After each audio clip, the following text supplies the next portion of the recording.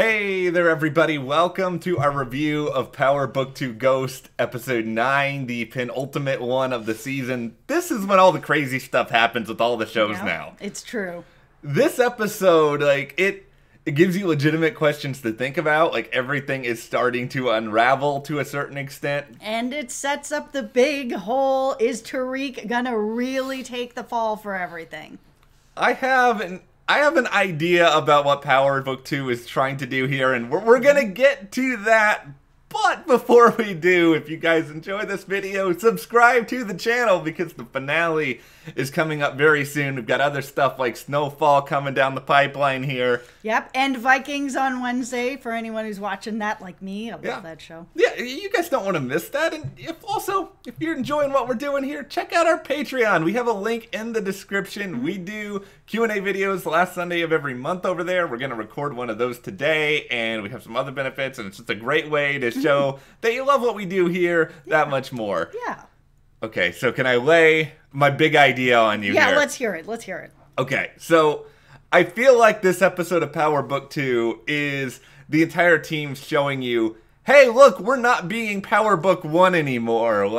They really, really worked hard in this episode to be like, see, Tariq, he's not like Ghost, even though he spent the majority of this season slowly and surely turning into Ghost. Yeah, he really did. I mean, I wanted to see this season with Tariq be a little bit different than Ghost. And I know, a lot of us end up getting a lot of qualities from our parents, whether we like it or not. But he's at that age where he's, going to rebel against his parents. And we watched him all through Power trying to rebel against Ghost to the point that he killed Ghost.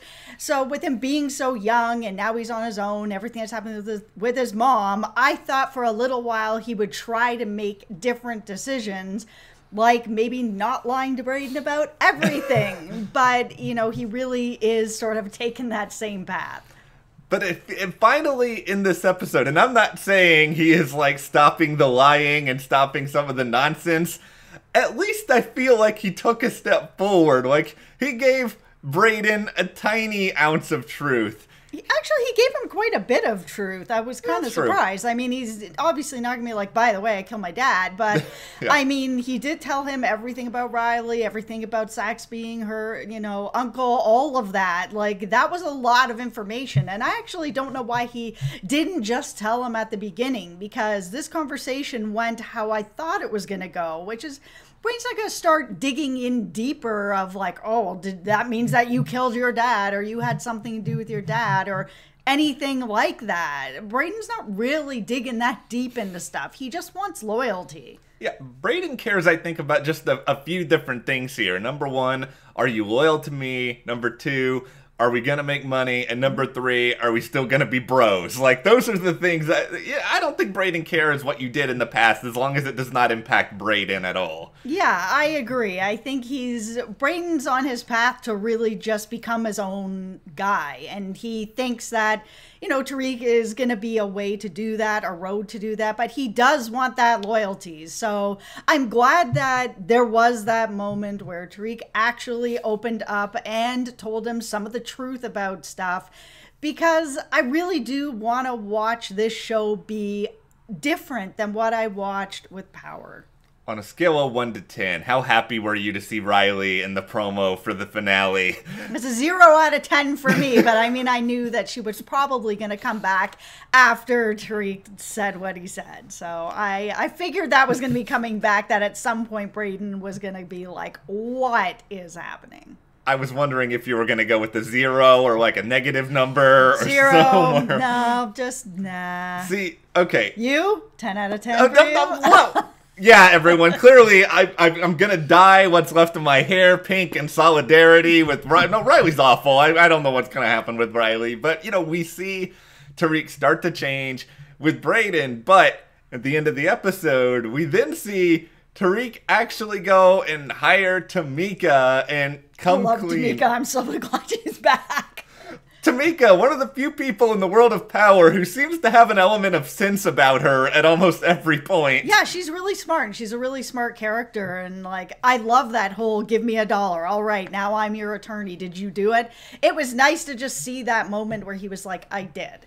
Yeah. And he has talked about coming clean a lot for a long time. So it wasn't too shocking that he said, I'm going to take a stand. I'm just going to put it all out there. The only reason he hasn't is because his mom has told him not to over and over and over again, and he loves his mom, so he's not going to do it. But I think he's really at a point that he just wants to be out there, and things are going to fall where they're going to fall. That whole speech that he gave to Monet, at first I was like, okay, is he just manipulating her?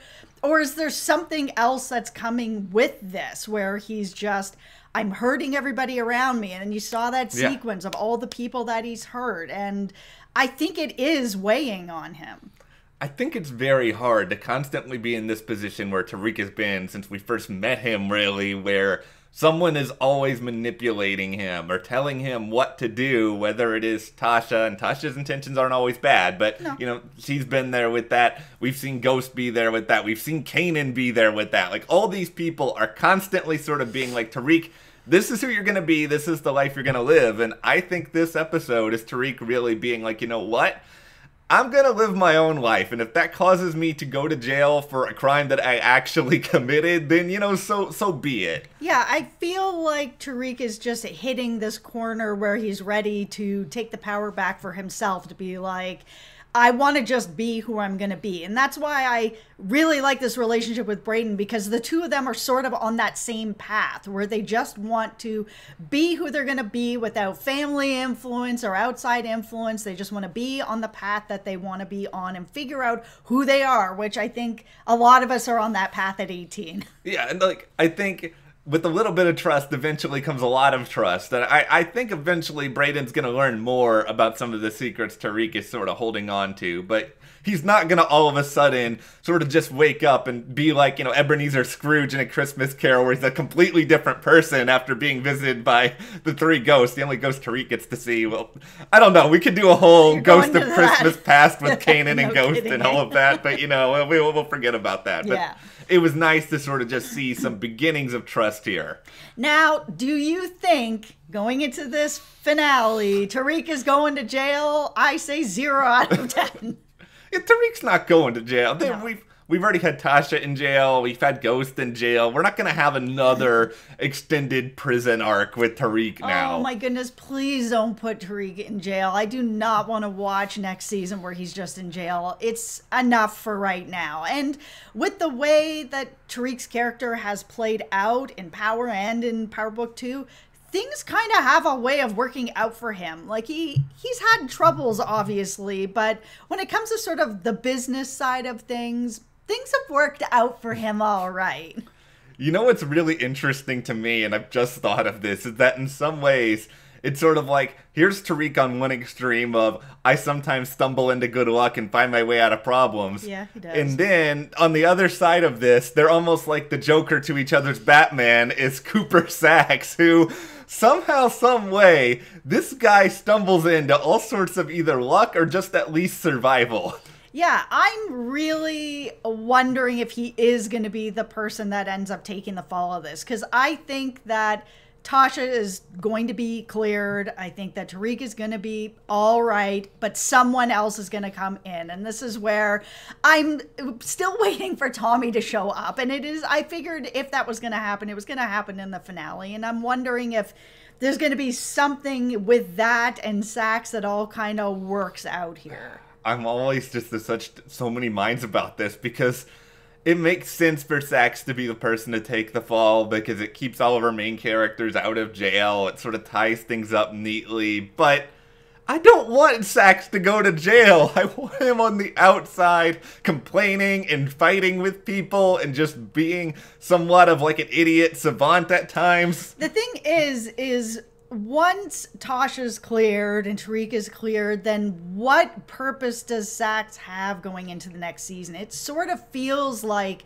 this is the time to either tie him up where he's like, okay, case is over, I'm done, or he's the person who goes down for it, and then we get Sax in jail next season. Are we going to have a Sax prison arc? I don't think that's going to happen. No, but I'm just not sure how when this is tied up, how Sax is going to really be part of this story anymore.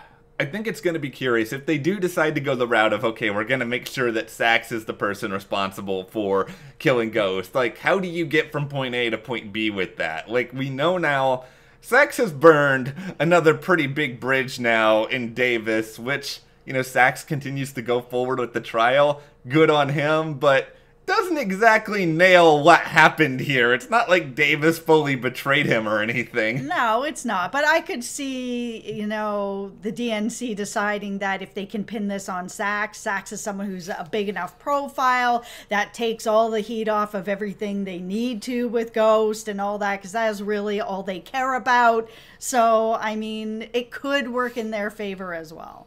Sax has a little bit of Ghost in him, too, in that Sax is completely incapable of having anyone around him either like him or trust him for a long period of time. It's like, he's pretty much burned Davis now. Davis isn't going to go back and league with him after this. Yeah, Stephen Ott could care less about Cooper Sax. He will punt him into the nearest pit as soon as possible. Yeah, I was glad, though, to see that the whole Davis-Paula storyline is done. I mean, when that first came in episodes ago, where I was like, oh, another married guy having an affair. I was just like, oh, we've already been down this road with this. Like, where is this going? And it was nice to actually see Paula just straight up be like, no, and I'm out, and it's done, and goodbye, because that's not what happened in Ghost. So it was nice to see it take another turn with, you know, instead of like what happened with Ghost and Angela, where she just kept coming back and coming back, that finally, you know, Paula's just like, nope. I should put like a flashing warning that there are puns ahead now, because prepare yourselves over. Okay, here we go. So, I have my hard hat on. Okay, we're going into the scenes here with Epiphany, who is going to be the surprise witness. Paula's really the person who sort of turns things around here and finds a way to inform Tariq of some of what's going down. Tariq also ends up being there at her place, well, the place that she is staying, and he's ready to do what Tasha's told him to do. But then Tariq has, wait for it, an epiphany that he can send Epiphany off rather than shooting her and achieve things his way. I really like that scene with Epiphany because she really was clueless of what Tariq was doing there. She was just talking to him like, hey, how's it going? Yeah, this is going on, and, you know, whatever. And I like that it came across that way, that she wasn't like, oh, no, what is Tariq doing here? And that she was able to sort of stumble into some of her own luck by being like, yeah, you know, if I could just leave, I would leave, because I really don't want any part of this for you guys. Yeah, and she didn't deserve to die. Like, she's not gonna be like some criminal mastermind in the world of power moving forward. She can go off into, I don't know, she can go hang out with Tommy wherever Tommy ends up. I don't know. Yeah, and I don't really need to see right now, sort of in Tariq's career, him just killing more people. I mean, the people that he's killed so far have been for bigger reasons than this. Of course, Tariq deciding to give her the money. Like, there were two legitimate scenes where I thought something really, really terrible was going to happen involving Monet. Number one, and I'm sure we'll talk more about this in a minute, where Monet visits Carrie. But then number two, when Monet's got that gun in Tariq's face after she realizes that he used the money elsewhere. I assumed that Monet was going to do nothing. And the reason why is because it has been now set up for me that Monet is not really going to do anything. Like, when that whole stuff happened with Kane and she was on the floor and he put his hand out, that was the moment for me. That was the moment that I thought she was going to deal with it. It was going to be so bad. We were going to see exactly what she was capable of, and she didn't. And Lorenzo came in and he dealt with it. And then I was like, oh, that kind of like took a lot of power away from her. For me as a viewer, made her look a little bit weaker than I thought she was going to be. I really wanted to see her deal with that. Then it was like all the stuff sort of with Kane after that. Threw him out. Okay, well, you threw him out. Now he's like running some stuff with little guap and doing all this. Like, she didn't really control that situation either. So by the time it came to that where she had a gun on Tariq, I was just like, she's not going to shoot Tariq. Like, she's not doing that. And I'm not saying that she's not shooting anybody, because we've seen that happen. But when it comes to people who are like really important, none of that is happening with her. Yeah, it's like they want to show her that she's threatening and that she is sort of this mastermind, but they're not putting her, I think, in enough positions where she can sort of follow through on what she's threatening to do. Yeah, especially even with that Carrie stuff. I mean, she went to the office, and again, I was already like, well, she's not going to do anything, because we've seen her deal with things, you know, not as strongly with force very often, and not in really serious situations here. So that's not going to happen. Carrie's not going to die in a situation, which she didn't. But I mean, in that type of situation, I get why Monet didn't do that. If, you know, Carrie has said something and now Carrie is dead, then like, who's the number one suspect? Yeah, and killing her in her office probably is going to create a mess, probably going to create more problems. With that being said, I am not going to sit here and say that I think 100% Carrie is safe in the finale.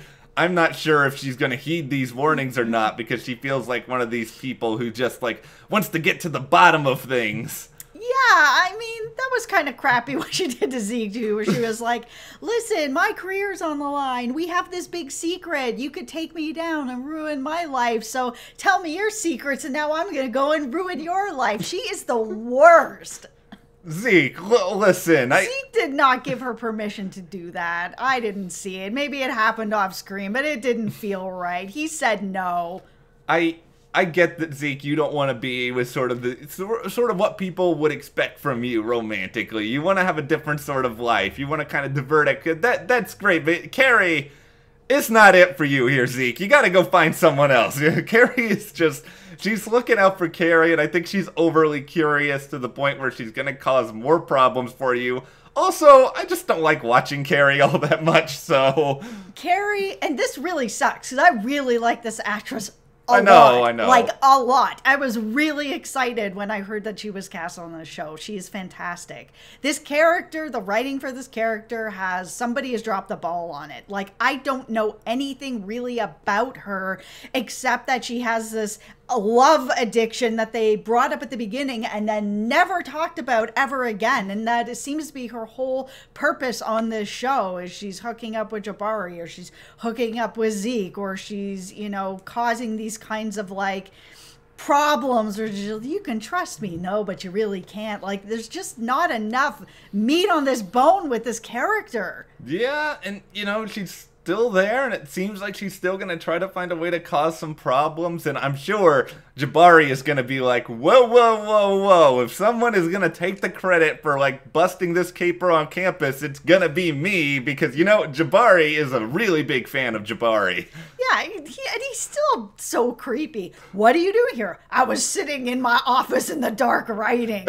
What? Okay, Jabari gotta go. He it really sets does, the mood man. for me, man. Oh my goodness.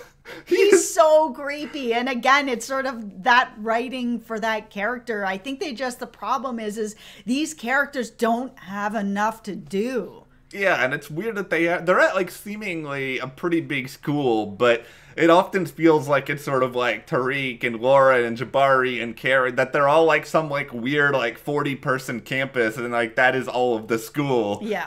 It's just, none of the school stuff works as well as the rest of the stuff on the show. I mean, luckily, we've got a lot of really other great stuff on the show. Yes, there's a lot of really good stuff on the show. But yeah, the school stuff I'm not as interested in, but I'm very interested in everything that's going on with Monet and her family. I'm really interested in how this is all going to wrap up with Tasha, with Tariq, if he's really going to go up there and say he did it. Something, I don't think so. I think that's a 0 out of 10. Yeah. I think he's ready to, but I think that, you know, Tamika's going to come up with something else. Let's talk about my guy Kane here for a minute, because Kane, I've said this all season, he just wants to be loved. Like, Kane, yeah, he does. He's so insecure in a lot of ways, and I think that's how this whole mess really starts. He's like, I want to be king of the streets, but it's also like, okay, well, I don't want to take anything away from Monet at the same time. He just wants to have like his own little corner of his own self-proclaimed paradise, and then Lil Guap shows up with like all this stuff, and he's just like, whoa, whoa, whoa, whoa, let's wait a gosh darn minute here. Yeah, no, Kane is the most fascinating character on this show, and he really is a guy who just wants the love and respect from his family, and the more paths he takes, the worse he makes it every single time. Even when he's trying to do the right thing, when he saw those drugs come in, he was like, no, no, no, no, no, this is, you know, from Monet, this is not happening. How did this happen? I need to warn her. Like, he's trying his best still, even though she kicked him out of the family. You can't even mention his name, and he's still like, no, I got to protect my family. I got to find a way to do right by them. Yeah, I want my own little thing going on, but Monet just needed to give him a little bit more to do in the family, and this all would have been okay. Like, eventually he may have been like, I need to be the leader, but he wasn't necessarily asking for that at that point. He just wanted something more, a little more responsibility, and that could have been okay. And that's sort of the tragic part of this, is that I think so much of this is easily avoidable, and it just comes down to Kane feeling like he's being phased out and not appreciated enough, and he got in his head, and he got in too deep, and he started causing problems. And I get where he's coming from on that. It's really hard when you're all in on this business. Kane is all in on this business. And then he's got his two siblings, and neither of them want anything to do with this business. So, but having, you know, Monet then focus in on his two siblings like that, to be like, I'm going to give you the power. You don't want it. I don't care. You don't want it. And here's Kane being like, I want it. I'm here for you. I know I'm a wild card, but maybe you can give me something else to do. I'm loyal. I love you guys. I'm all in. Like, he's right there. So I get where he's coming from when it comes to that family dynamic of just wanting to be more part of it and showing his commitment. Kane, you just got around the wrong people. You trusted the wrong people. Now you got like Rico, everything that's going on with the shootout. That whole beginning, watching him with Lil Guap and making him put his own crew into barrels, was dark. That was really dark. And this episode, and then there was that little smile when they had like the angle from outside the barrel like that, and you see Kane looking in, being like, "Yeah, I'm doing this." This episode started dark and ended dark because now we're like, okay, let's also just have a giant shootout now where Tariq can get out of almost getting shot by Monet. Yep. And then also we can see Drew decide, oh, Monet wants me to be the guy now. I'm going to be the hero and stand up while, you know, machine guns are being fired into this. Drew, why? Oh, okay. So that was the part of the episode where I was like, as it was happening and all the shooting was happening, I'm like, this is crazy. This is like really crazy. I can't believe this is happening, sort of thing.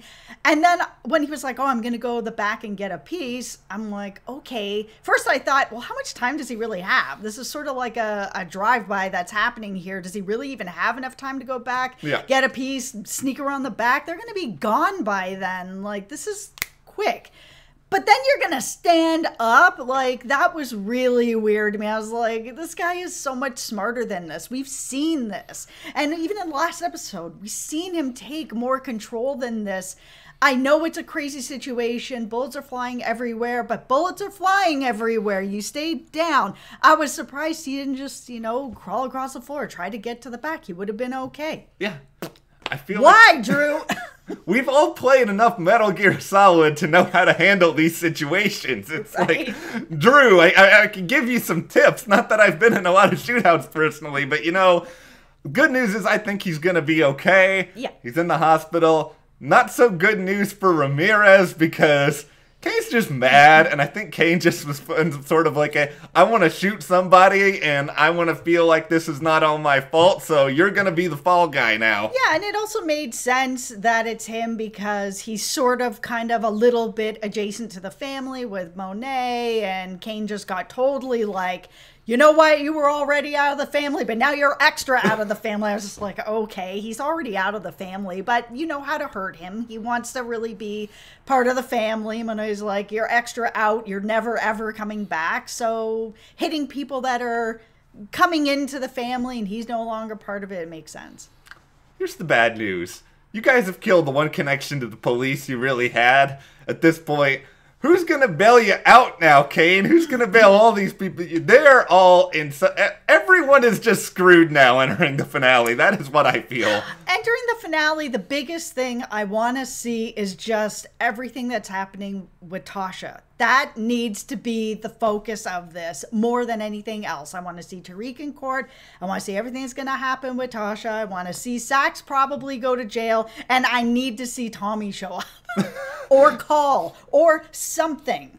I need to see most of that minus the Sax going to jail part. I want Sax to realize it's all coming at him and then him just like run away and escape. And then somewhere I can envision at least that Sax is still a part of the Power universe. Maybe people want Sax dead. I need to continue hating him. If I don't have him, who do I have? I just think if he doesn't go to jail, we're probably never going to really see him again except in cameos. This is the way to keep your guy Sax on the show. Why are my guys Sax and Kane? No, Kane is my guy. Oh, okay. I don't remember who were claiming ownership anymore. All right. Well, I'm claiming ownership of Kane. I think he's so fascinating. All right. Well, let's just hear from you guys. Who do you think is going to die in the finale? Carrie. No, we're not chanting for that. Also, is Sax going down for all of this? How is this going to come about? Give us your theories. Give us your thoughts. If you enjoyed this video, subscribe. Give the video a like. Support us by checking those links to the store, our Patreon, and we'll see you here next time.